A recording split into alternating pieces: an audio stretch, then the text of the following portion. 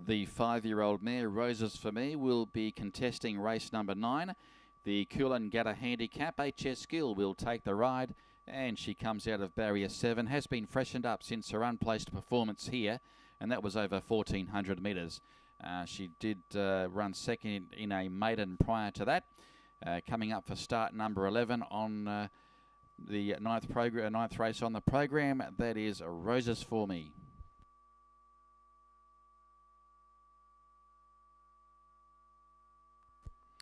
Well, Lucky Giant put in a dominant display in winning comfortably there last Saturday, and he was a winner by 6.5 lengths on this occasion. Draws barrier 1 in the Coolangatta Handicap, and Lucky Giant is going for back-to-back victories.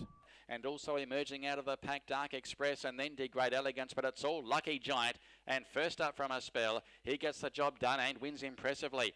P. Mogan aboard Lucky Giant, Cruise Home, an easy winner. Dane's Anatomy second, Sparkler third, and fourth, Great Elegance over Rewarding Smile. And then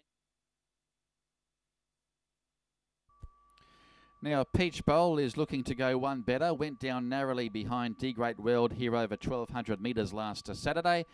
Josie D'Souza retains the ride, goes around in race 9. Let's have a look at Peach Bowl. He's putting in the big bounds as well, but Peach Bowl steals a break over Alien. Great World is coming back on the inside. It's Peach Bowl from Great World, and then Alien Swiss Roll. Peach Bowl, Great World is coming back. Oh, this is close.